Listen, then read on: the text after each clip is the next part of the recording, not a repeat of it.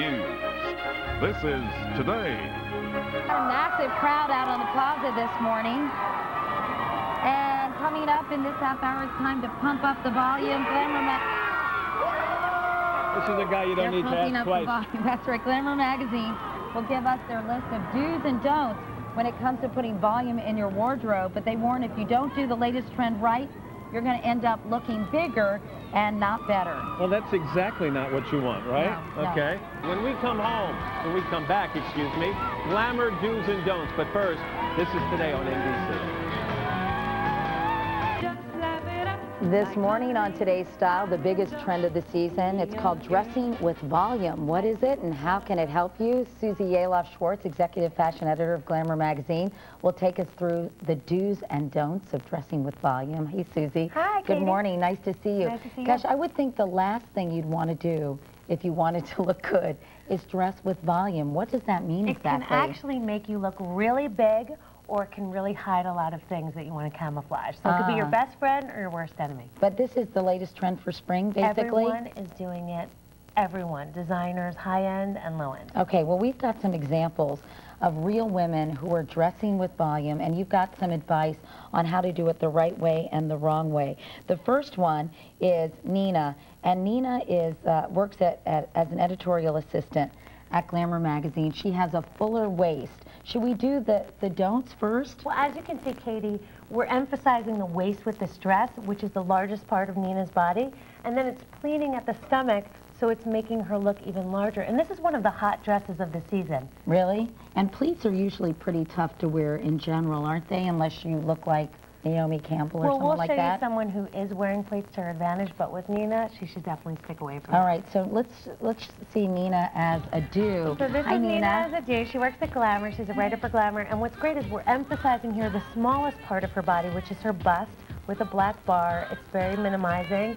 And then everything else, her stomach, her hips, her thighs, can't see a thing, which is perfect. Nina is so cute. Eat whatever you want. And she's even wearing flats, ballet flats, and that's what makes it look really modern this season. That's very cute. And that's sort of a hard look to pull off, because some of these, you know, empire waist type styles can potentially look like maternity dresses. If you have a big bust, they absolutely do. But if you have a small bust, those are the women that can wear them.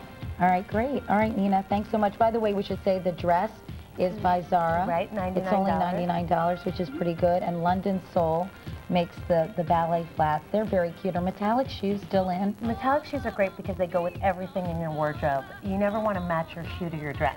All right, great. Okay, you look fantastic, Nina. Thank you so much.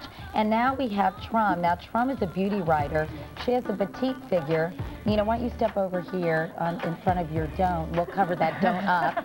Trum's a beauty writer with a petite figure, and you say that petite women have to be careful about wearing something that's going to be overwhelming. Right, it swallows them up and makes them look shorter than they are. And this shirt, as you can see, is just too big for Trum, and also the pants are really wide, so that just makes her look shorter and wider, which she definitely does not want to do. Okay, before Trum comes out, Susie, let me ask you a question.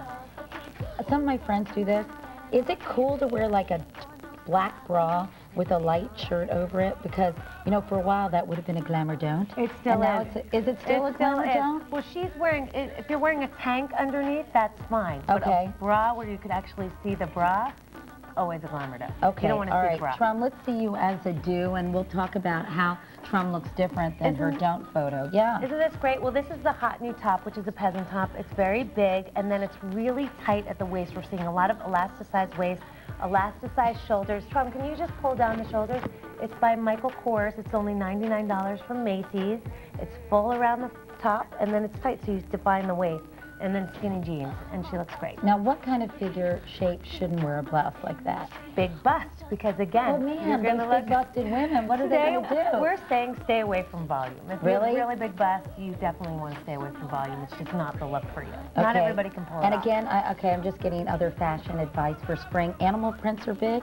Back and bigger than ever. Isn't it funny, like every 2 years they come back, so you should never get rid of your animal prints, I'm hoping right? you didn't throw yours away. You'd have to recycle them, especially the trench coat. That's hotter than anything. Oh, really? Okay. All right, Trum, thanks very much. Why don't you step in front of your don't poster. And finally, we have Daisy. She's a fashion assistant.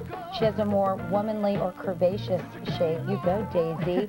And her best feature is her small waist, which obviously is not being accentuated in this poster. Well, the worst thing you could do is wear a big top with a big skirt, because then you will just look big all over. You Right. definitely want to define something that's small so that you can carry off the volume. What about that print, you know, that sort of Moschino, is that how you say it, Moschino Right. type print of a skirt? Is that a good thing for a curvaceous woman? No, it's horrible. I mean, the stripes, the horizontal stripes in any way, whether they're zigzag or not, are Oh, really? definitely- They're if always thick, if they're thin, they're okay, but if they're thick, they're going to make you look wide. Okay, girlfriend Daisy, come out here.